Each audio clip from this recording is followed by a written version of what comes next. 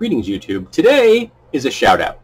I had somebody reach out to me through my DeviantArt page because, let's face it, trying to get a private message through YouTube is almost impossible these days.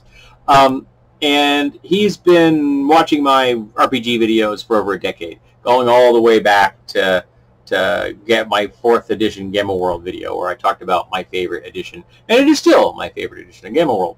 And his company is called Colossal Miniatures, and he makes 3D printable miniatures. Leave a little blurb on his page is, Colossal Miniatures is dedicated to sculpting high-quality 3D printer-friendly miniatures for RPG, tabletop gamers, and collectors of fine minis. And he said in his little DeviantArt message to me that he's currently has a selection of old-school inspired style D&D miniatures, but very shortly going to be doing some modern-day Survivor stuff.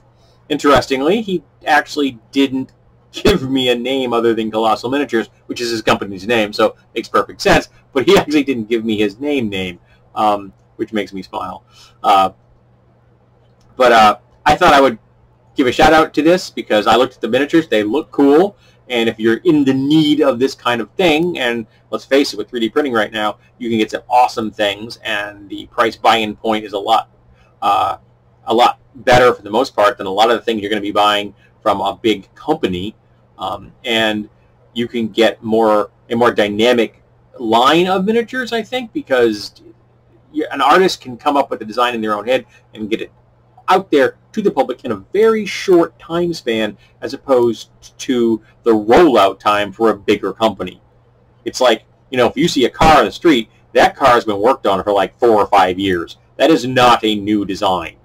Everything that goes into that has to get okayed before it rolls out that factory door. So, but when you're doing a handmade small object, it's much easier for a person to make it and get it out there rapidly than they can a big corporation. Same thing goes with anything else. So he's going to be able to get designs that he likes and he wants out there for the public much more rapidly, which is cool because it means that you will probably be seeing a more diverse variety of miniatures in this type of environment than you would from a larger corporation.